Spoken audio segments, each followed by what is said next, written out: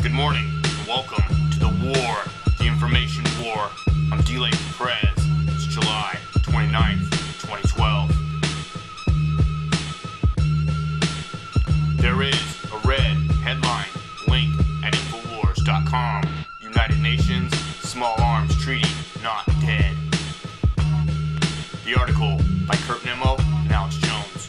Opponents arrayed against the United Nations anti-gun effort prematurely celebrated on Friday as the treaty stalled due to member states failing to reach an agreement on revised language in the text.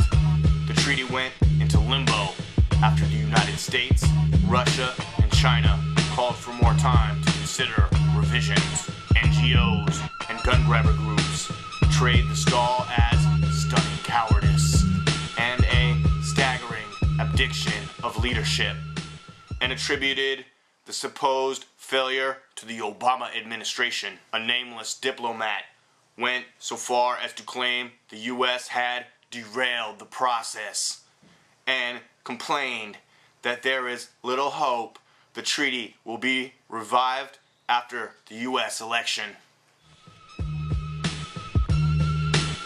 Yeah, we might need another massacre. The U.S. State Department, however, said in a statement released at the conclusion of the negotiating conference that the effort will indeed be revived after the election in November. Look, we need some time. We need some time. We need to get this re-election. Look, Obama's already said he'll have plenty of more power after his re-election. The extended time frame will give Second Amendment opponents time to ramp up their propaganda campaign in favor of gun control following the suspiciously timed mass shooting in Colorado. A number of establishment intellectuals, with CFR member Joe Klein leading the pack in Time magazine, are now pushing sensible and moderate approaches to disarming the American people. Klein's Time article, set to roll out August 6th, features a photo of a 100-round ammo drum of the sort James Holmes supposedly used in Aurora. Gun grabbers in Congress have set their sights on extended round clips and other firearm accessories. Look, only the blue hats can have that fancy weaponry. Okay? I don't know what you normal citizens need with armor-piercing bullets. I'll tell you what, if you go look up who's bought the most of those armor-piercing bullets lately, you'll find out why we really need them. Although Bloomberg in New York and Chuck Schumer in the Senate and others are talking up outlawing armor-piercing ammunition and semi-automatic weapons, the establishment responded to the bureaucratic snafu at the United Nations by playing possum or playing dead. Yeah, they didn't hear that. We didn't hear that.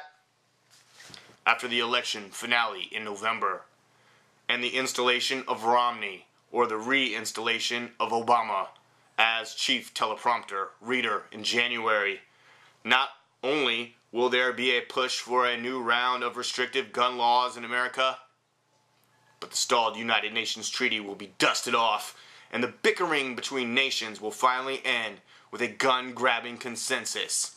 I don't think so. Go watch my last report. We are the 50 United States of America. We don't want to be lumped into your UN, and we don't even want to be in it. It's garbage. And in fact, Obama heading the Security Council, that guy's no constitutional scholar. That was completely illegal, and he should have been impeached right then.